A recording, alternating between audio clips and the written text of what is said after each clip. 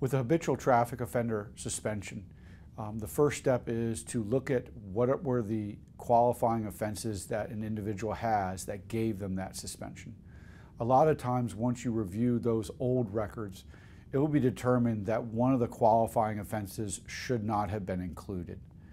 You have to then go back in time, back to that judge that dealt with that old offense and explain it to the court. And if you can take the time and know the explanation to explain to the court can lift that old conviction.